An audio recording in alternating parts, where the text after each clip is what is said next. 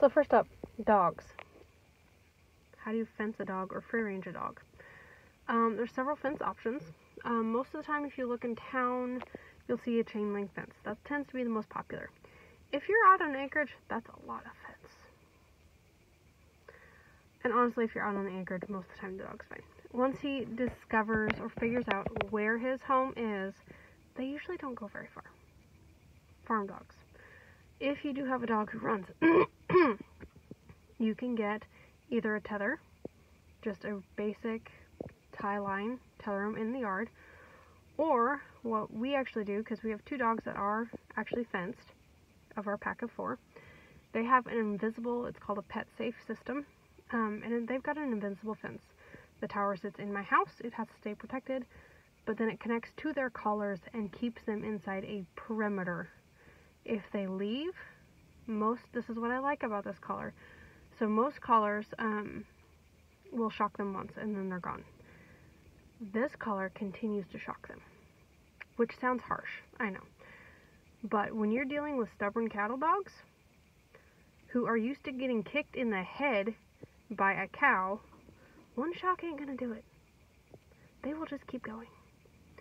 It beeps them first for a warning. So, it will actually continue to shock them for, I think it's 2 minutes max, and then it cuts out until they get their butt backs in the fence. So, it beeps, and as soon as they get close to the border, and once they cross, it shocks them until they come back. They will have to get shocked once before they figure this out. Just the way it works. But both dogs now know right where that fence is, and even the one who loves to play fetch, he will not go after that ball on the other side if you kick the ball across his fence, because he respects that fence. Here's the funny part. So his collar's actually been dead for a month. He still won't cross his fence. Until you take his collar off, he won't cross the fence, because he respects that invisible line.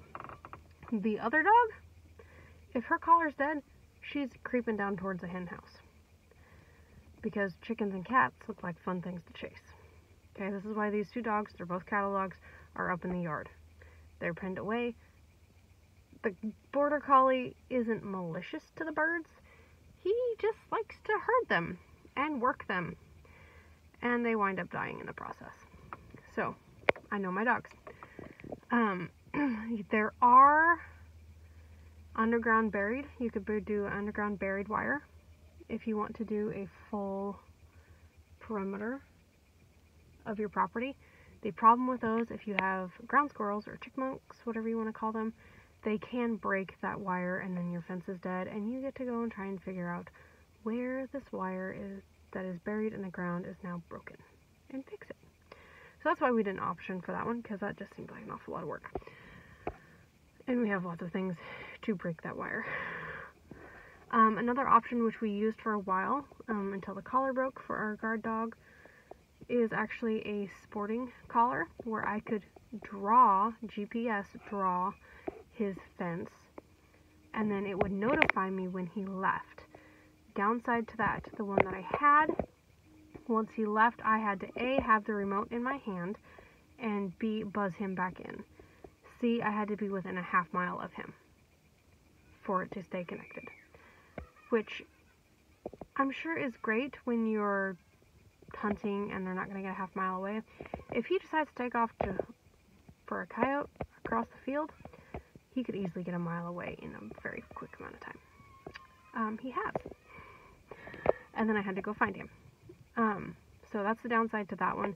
There is one that I am looking at getting. It connects to your cell phone. I can't give any official review of that one because I have not actually tried it, but the people I've been talking to have really enjoyed it and really like it. So that's what I'm going to lean towards getting.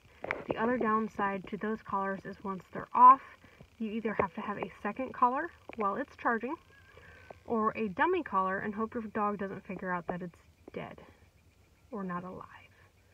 Our dog got really smart and figured out when it was dead or not on, or we just run around the remote.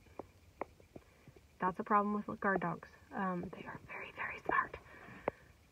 So, what to do when your free roaming dog does leave? because it's going to happen, especially in the training period. Have a tie line, a tether, something. I've got a tether down by the hen house for the guard dog, because that's where he's based out of. So if he leaves, like last night he went over to the neighbors, he got tied out all night.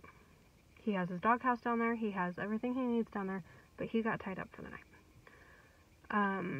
There is another chain up here by the house for the dogs, for the lab, because that's kind of his home base. If he leaves, he gets tied up. Depending upon where he leaves and how far, how long they get tied up. That's not a really good rule of thumb. But yeah, it's one of those things, it's going to happen as they kind of learn their rules or try to test their boundaries, because dogs are like kids and they like to do that. So yeah, pop your questions in the comments below if you have them, and if you want more details, make sure to join my free group that is going to be linked in the description.